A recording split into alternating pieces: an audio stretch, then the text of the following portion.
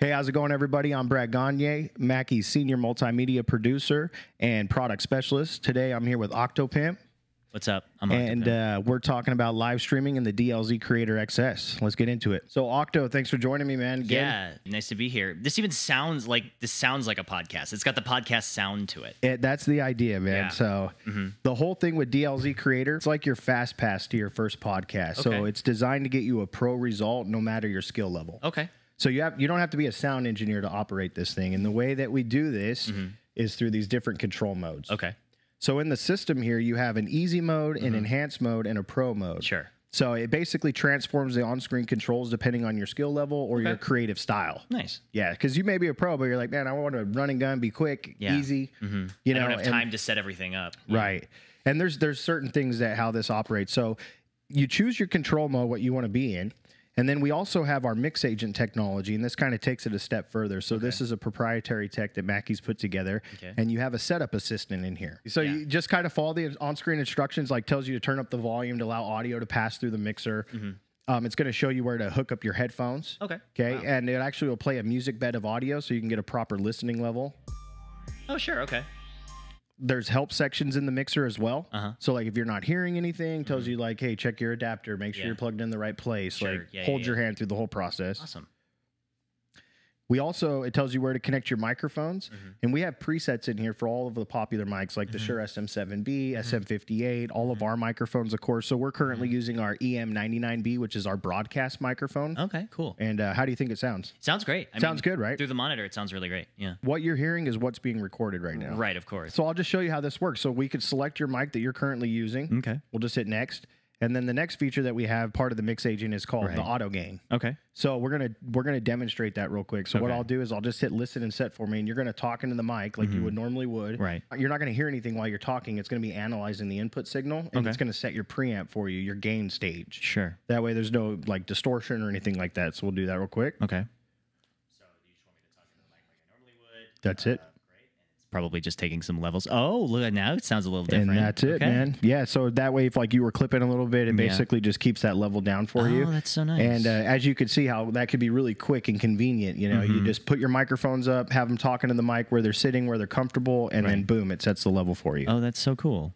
I love that. Then the next options here, you're going to have your input sources for your other devices. So we have channel 3, 4. You have a line level input. You can plug in like any stereo signal. So like if you wanted to expand the amount of inputs that you have, you could take an additional like Mackie mixer, take the main outs of that and feed it into here. And then now you've got an expansion if you need multiple inputs, or if you're like a keyboard player, you want to live stream playing an instrument, the synthesizer, a drum machine, stuff like that. You also have an option to play back from a disc. So I could play audio back from my SD card or from my thumb drive. You have line 5, 6, which is a line level input. It's an aux input, so you can plug your phone directly in. And then we also have Bluetooth with call-in support. You have 6 sample pads with the dedicated volume control. Yeah. Of course, right. Yeah. What would a podcast be without an air horn button and the Wilhelm scream? You could do like a retrigger mode, so it will constantly replay, play and stop. You also have looping features. Okay. So a beat can loop. You can do stuff like that as well, which is awesome. So like and these are all totally programmable? Yeah. Awesome. Yep. It comes with 6 preset, but there's multiple banks in here. Yeah. So you can upload your own sounds, like your intro, outro music. Right, of course. And then connecting your computer. So this is a multi-track audio interface. So I can plug it into my computer. All of my inputs will show up. So like if you use Logic, Premiere, whatever you're using, will show all the inputs. And then you can record those into your DAW. And we're doing this all on the XS itself, right? Like this is all we're just not plugged into a computer currently. No, yeah, so it's completely standalone as well. So I have an SD card in here right now, and we're basically recording everything down to the disc. Right. So you don't have to use a computer, which is super convenient. Right. And so that's nice that it works either way, right? Like it can work as its own standalone thing or in conjunction with a computer in order to get like streaming stuff or whatever it is. Yeah, both at the same time. Yeah, actually. So you can record to the disc as a backup and then have it running into your computer as well. Yeah, very cool. Yep. You have outputs to studio monitors. So if you're using it in a setting like that, you can set it up that way, or you can actually, since it is a digital mixer, you could use it live. Yeah, you have all that processing in here, and we'll get into that. And basically, your setup's complete. The other feature that we offer with the mix agent is your AutoMix. Right. And I'll let you demonstrate that too. So basically, what this does, it allows you to share priority of gain between the microphones. Okay. So like if you're hosting the show, I'll put your microphone at the highest priority.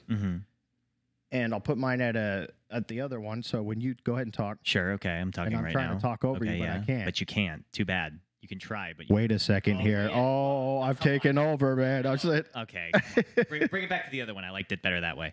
There we go. Okay. So, okay. That's nice. That's really cool. You've got equal weight as well, so it kind of shares between the two, so it's like an even level. Okay, yeah. But this is convenient for somebody. It's like, hey, I want to focus on the content, the show. I don't want to have to worry about running over to the faders to adjust levels.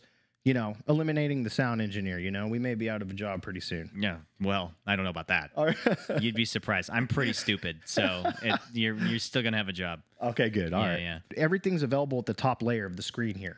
So this is all touchscreen. Right. So I can go into my channel, I could double tap, and now I've got all my processing in here. So I can kind of just show you, like, easy mode is like a preset-based workflow. So in easy mode, you got your preset, channel color, channel icon.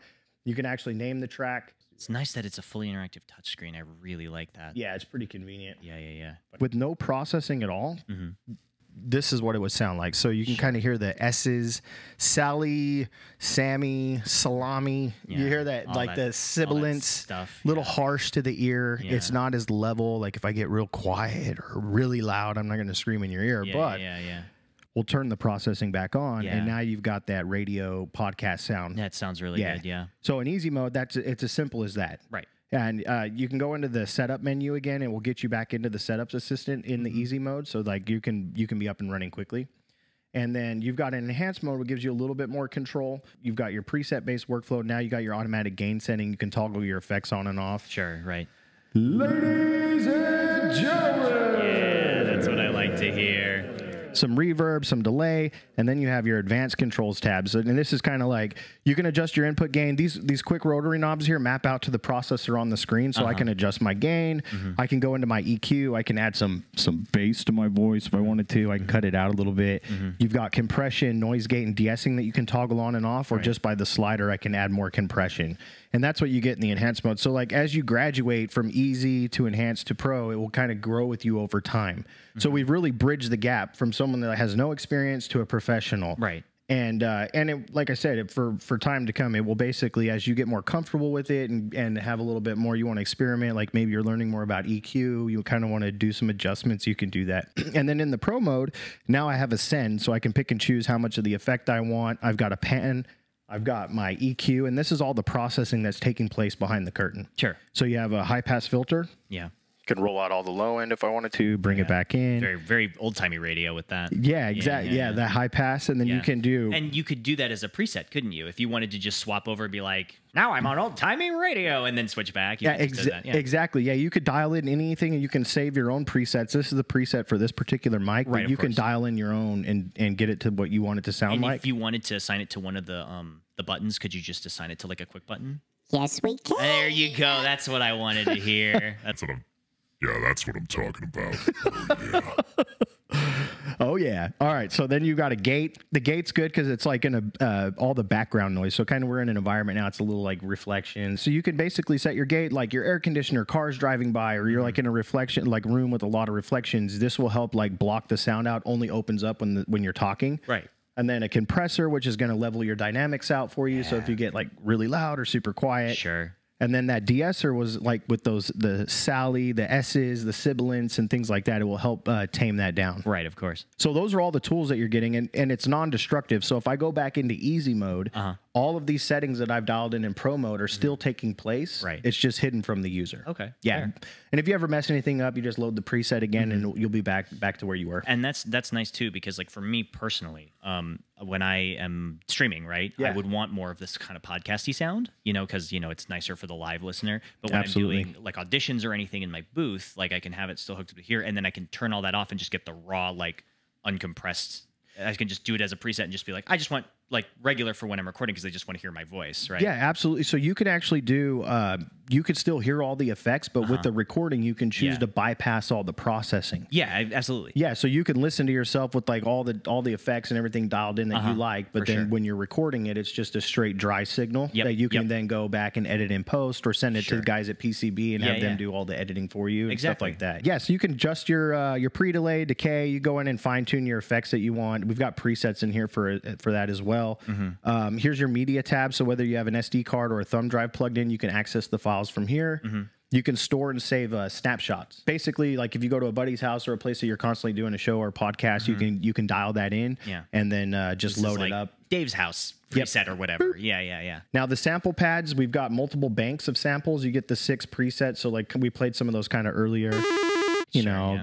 Yeah, right. What the? Yeah, so you can go in there like that. The other cool thing that we've done in the current update is we've got these sample pads where you can go in and adjust your voice.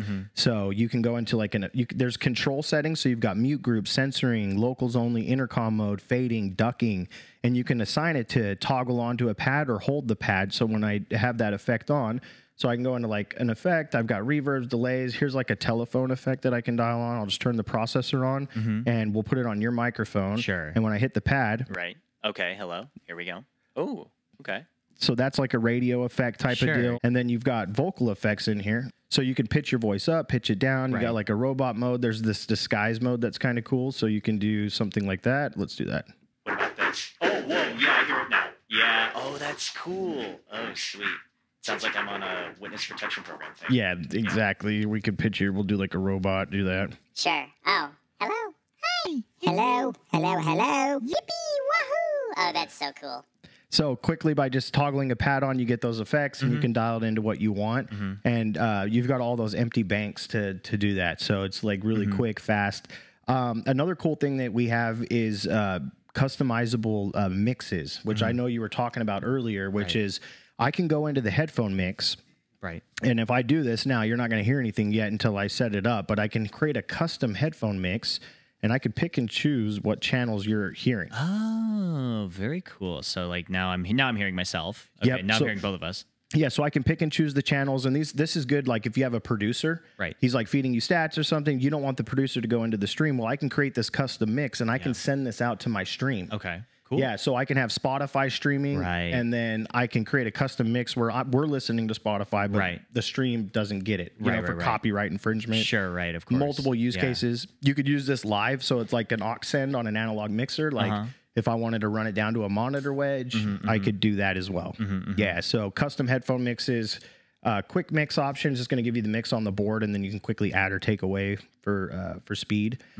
And you've got Bluetooth call-in support, so we'll call in a guest. You can link your phone into here, and it's got mix minus. Okay. So basically what that means is like they're going to hear the entire mix of what's going on. In the mixer, our samples, our effects, minus their own voice. Okay. So there's no loop back, no delay, or anything like that. So I'll call in someone real quick, make sure your phone's connected, and then we'll hear that into the stream. I'm hearing that through. Oh, that's so cool. Hello? Hey, Richie, what's up, man? Hey, Brad. How's it going? Good, man. We're over here at PCB, and I've got Octopimp with me. We're checking out the DLZ XS. We just wanted to see what you thought of the sound quality. How's that sound? It sounds amazing. Wow. What's up, Octo? Hey, hi. Wow, it's amazing. Amazing. Can you hear my voice effect? Think I'm... Oh, wow. Oh, my gosh. Oh, that's so cool. So it goes through into the phone. So it's going into there and then to the... Yeah. Oh, wow. So we can go in, I can add like a little effect on there. That's really cool. That's really, really cool. Well, thanks, guys, for calling me. Yeah, thanks for picking up and letting us test this out. That's cool as heck. So, and of course, all this is being recorded to the disc. Right. So we'll have all that for post-production later. So when you take the file out later, it's all recorded on there. That's so cool. The other cool thing is we've got channel 9 and 10. So you've got 2 stereo USB audio returns coming back from the computer with mix minus as well. Okay. So I could have Discord on 1, 2. I could have Twitch on 3, 4, and those 2 separate programs will be routed into my mixer, and I've got mix minus, so people can come onto the chat and you can interact in real time. Same thing we just did with the phone. Right. Yeah, with our live stream. Last but not least is the in the newest update we have is NDI. So if you're familiar with that, it's a network data interface. It's a company called New Tech. It's an open source platform that they created, and it allows us to connect and send audio via Ethernet. Okay. Yeah, so you can plug out of the Ethernet jack into a router, and you can share like an IP address through their plugins that they offer, a bundle, and you can collaborate with anyone across the world that has an internet connection via NDI. You got outputs like for your monitors. We've got our level here. We also got like an output delay, so you can kind of try to sync it up with your video if you're having problems with that. Sure. For the software updates and things like that, like are there going to be like updates to change the functionality, like if you add new features or things like that? Yeah, we've already had 2 updates since it's been out. Oh, awesome. We implemented the NDI, and then we also multi-language support. Oh, okay, cool. Yeah, so we've got multi-language support. I think it's up to like 9 languages that we have. Okay. The NDI functionality, and of course we just added in the vocal effects for the pads. Okay. But yeah, we've got a lot of stuff on the roadmap. Currently, the NDI is only stereo, but you know, sneak peek, we're planning to do every individual channel. Okay. Via NDI as well. Awesome. So it's like multi-track support that way. But yeah, there's a lot. We have our Discord channel is great. A lot of users on there. I think it's over like 500 users currently. Wow, cool. And yeah, there's a lot of feature updates. A lot of the people moving over from other products, Sure. like the Go XLR that's like no longer supported. Yeah. So these are your volume controls. Got it. Yeah. So you've got kind of the way it works, like from top to bottom, you have your input gain or your gain stage. That's like your preamp. Mm-hmm. And then you're going to go through all your processing, like Right. your high pass, your EQ, Right. gate, compressor, de-esser. Sure. And then you've got your volume control at the bottom is like how loud you want to listen to that sound that you've created. Yeah. No, Yeah. this is great. This is awesome. It feels like it does everything that you would need for both podcasting and live streaming, because, you know, I'm looking at it from a live streaming perspective. Sure. You know, and being able to just handle all that here rather than here and another program, or, you know, like putting filters on in OBS, because like you can do audio filters in OBS. Yeah. So you can kind of do that, but it's not going to be as nice. And doing it through hardware is obviously a lot better. So just having that all here, and in addition to all the effects and all the presets and that kind of stuff, is like so convenient. And it's like a really, really nice sound card. Like it's, you know, it's just got everything you would need for audio works. That's so cool. The feature that I was really, really interested in the most was the fact that you can have like an audio source coming in and then not necessarily played out anywhere else. I think that's really cool. Custom mix. Yeah, the custom mix. Yeah, that's available to you right here. Yeah, for sure. Double tap in the pro mode, and then you hit custom, and then of course that's the kind of the big thing is you can send that custom mix out over USB. So usually by default, your channel 1 and 2, like if you plug in any sound card, I mean, usually that's your main output to your speakers. Right. But that feed will also feed into your stream. Right. But in your sound settings, whether on PC or Mac, you can go in and do input 3-4. Right. And that would be this custom mix that you, whatever you build on here. Yeah, so like you could have it playing something and you would hear it and your streaming hear it, but it wouldn't be recording to the VOD, which is nice because you can do that through OBS. Yeah, exactly. Yeah. So because right now a lot of people have to use a digital audio cable, but this fills that gap. So Right. it's basically built into the mixer itself rather than having to download a program or use something that's basically being a dummy cable and then not recording it to the VOD rather than so like you can listen to stuff while you're streaming and then it won't show up on the VOD later because it's all done through here. That's so cool. I love that. That's like huge. That's so huge because having to have that like dummy channel is kind of annoying because it doesn't always work. And it's kind of a pain to set up, and sometimes it just won't set up at all. I remember on my previous PC, I tried to get it set up and it just didn't work. So like, I think that would be really cool to just have that custom mix going into OBS and then like choosing what is recorded onto the VOD versus what isn't. That's so neat. I love that. Well, you think you could use something like this in your live stream? I mean, yeah. I mean, yes. The answer to that is yes. But it's so cool because also the other problem is if I need to change my volume while I'm doing anything, I either have to like press the button on the total mix and then move it or click out of the program I'm currently in. And if it's a game, that's a huge problem because I have to alt tab and then I have to open total mix and do this. But for this, I mean, obviously it'd be really nice just to be able to mess with my gain or mess with any any EQ that I need to do. That's really cool. So this is DLZ XS, and this is the expansion to the DLZ Creator. So Creator XS is the little brother, I like to call it. Yeah. And what's cool is we have a bigger unit. So this is the DLZ Creator. Yeah. This is the big guy. Yeah. This has 4 XLR inputs? The original. This guy's big, yeah. So you got a 10.1 inch screen. So much bigger screen, more real estate there. You've got faders.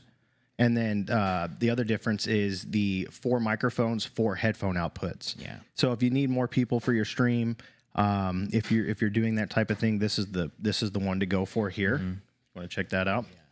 Yeah. And it's very light. Yeah. You know, it's very light, very robust. But we also offer a backpack for this one as well. Okay. So we have a backpack that will like hold up to 2 mics.